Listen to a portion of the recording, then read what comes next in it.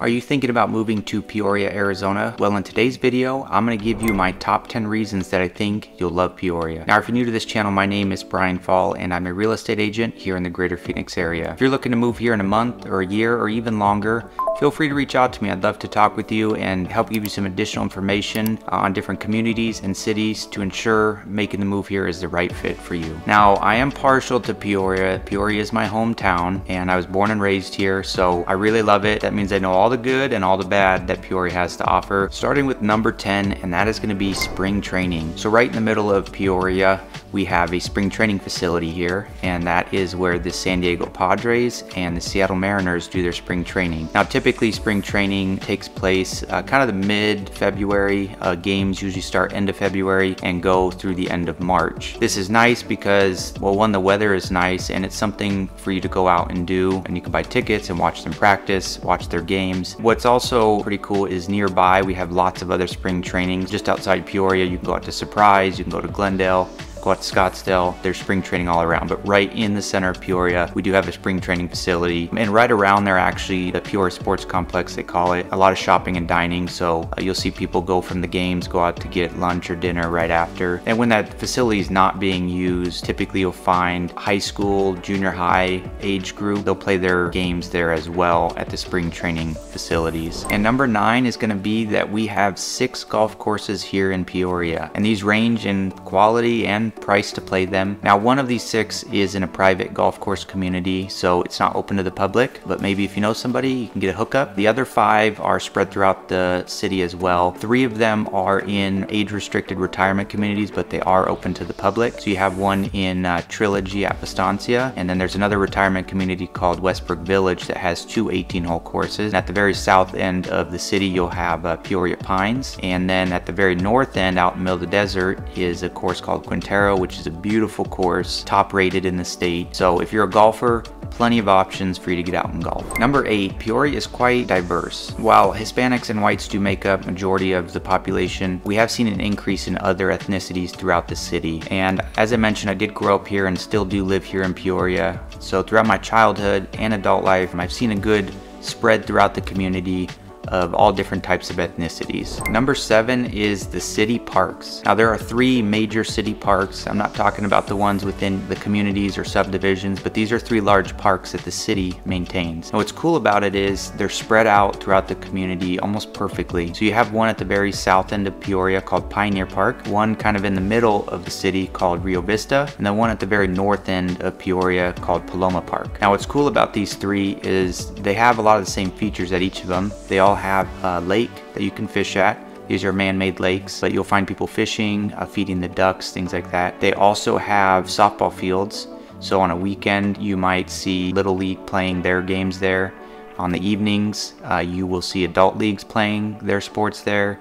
Of course, they have children's playgrounds, dog parks. They have splash pads for the kids.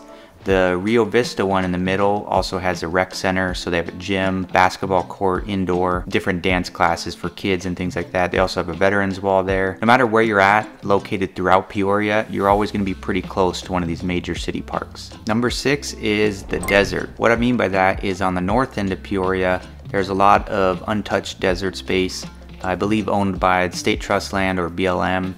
But nonetheless, it's a great spot for people to go out. You'll find people camping in the winter when the weather's beautiful. You'll find people out there with dirt bikes, quads, razors, horseback riding, and they go out and they're gone for hours on end. There's tons of wide open desert or trail riding. You can get up into the mountains north of Phoenix if you want to go. Early in the mornings or evenings, there's hot air balloon rides out there. That's kind of where they take off and whatnot. So definitely cool if you're one that likes to go out in the middle of the desert and off-road or do anything like that. Peoria has that within the city limits. Number 5 is location. Now, Peoria is located in the northwest area of Phoenix, and we have 2 freeways that kind of run through parts of Peoria. One of them being the 101 freeway, which connects the Interstate 10 and the I-17 going north out of Phoenix, and then a little bit on the outskirts of the 101 we have the 303 freeway.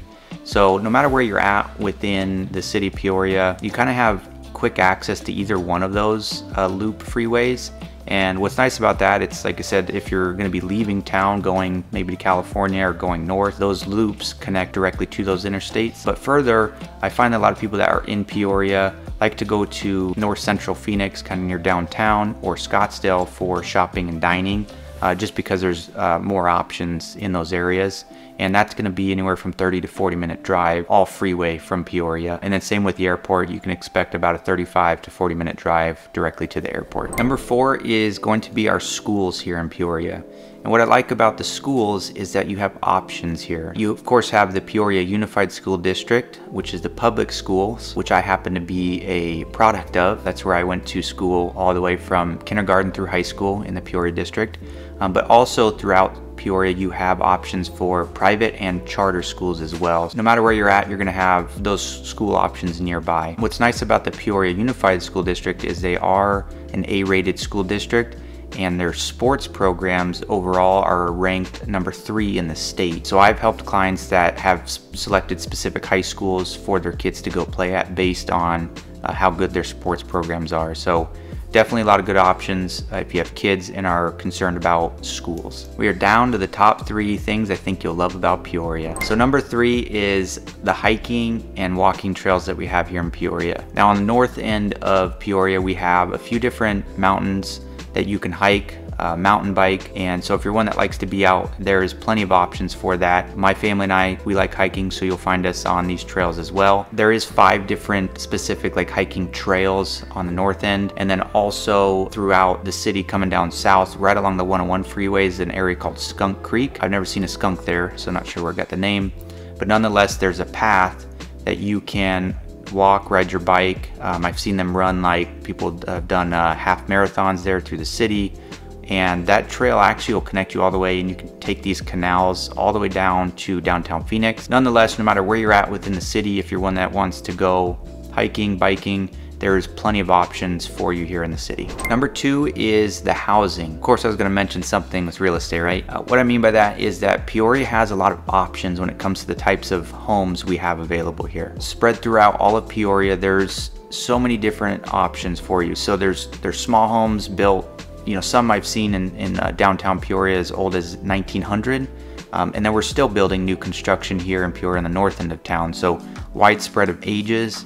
We have homes that are HOA, no HOA, irrigated properties, non-irrigated, some that allow you to have horses, some that don't. I mean, just you think of it, and Peoria probably does have it. Price ranges are very wide. I mean, there's homes that have sold for $5 million, not many of them, and then as cheap as, say, $200,000. So kind of no matter what your budget is and what your needs are, there's a good chance Peoria does have that. Further within Peoria, we have 4 different retirement communities. Now these are communities that have an age restriction on who lives there, but there's 4 different communities, anywhere built from the 1980s up until just now. They're still finishing up one of the communities. So no matter your age, what you're looking for, there's tons of different options for housing here in the city of Peoria. So the number 1 thing I love about Peoria is Lake Pleasant. Now this is a lake located on the north end of the city, out in the middle of the desert, kind of at the base of the mountains.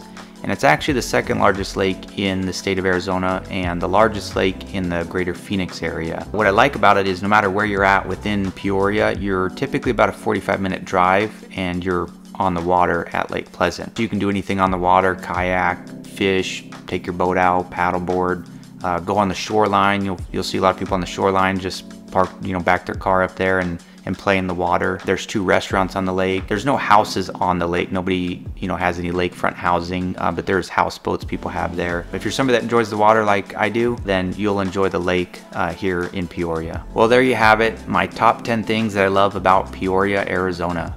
Well, I'm sure I could have come up with more items. Those were the top 10 things that really stuck out in my mind as to why I love it here. Born and raised here, I've kind of seen it all and experienced most of it, and truly does have a lot to offer here in Peoria. So if you're looking to get any additional information or move here, feel free to reach out to me. Give me a call, text, or email. I've had many clients just like you that have watched these videos and had some additional questions. They've reached out and I've helped guide them. Many of them, I've helped them move here and get them settled in the right spot for them. So thanks again for watching, and we'll see you on the next one.